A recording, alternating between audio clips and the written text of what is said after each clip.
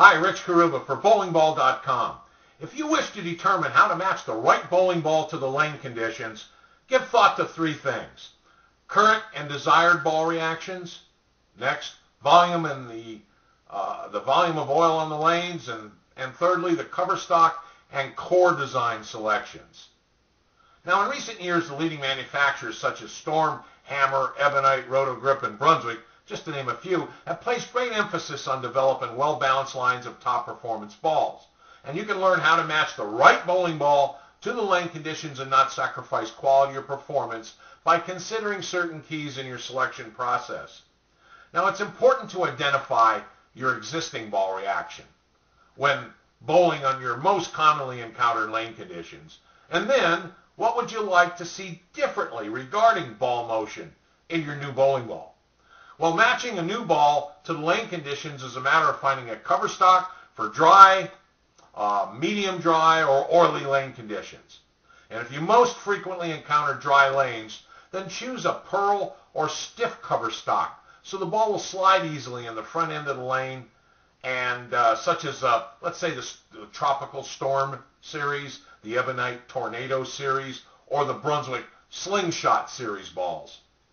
But if a lane has medium to medium heavy oil, choose a ball with a solid cover and perhaps a medium flare potential such as the Hammer Black Widow series or the Storm Rain or the Ebonite Mission ball. And for heavy oil on the front end, choose a solid cover stock with a high RG and differential ratings to increase gripping action.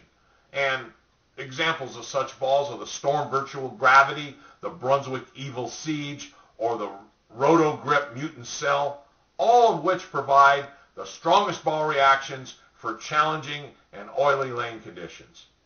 Now, hook potential is categorized by the flare potential rating and the RG rating, radius of gyration. The manufacturers provide those for the top performance bowling balls.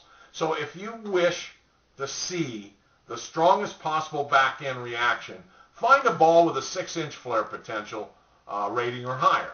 And if you need a more moderate back-end reaction, then find a ball with a 4 to 5 inch medium flare potential rating. And if you require a ball with a modest back-end reaction, then a low flare potential rating will probably best serve your needs.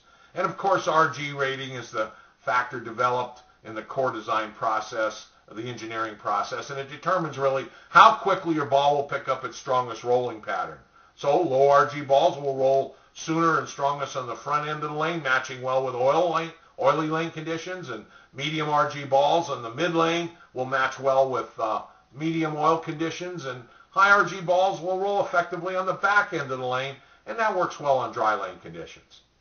So when you've decided on your choice of your next bowling ball, simply follow our easy online instructions to place your order, or give us a call. Our store is always open, and we thank you for visiting bowlingball.com.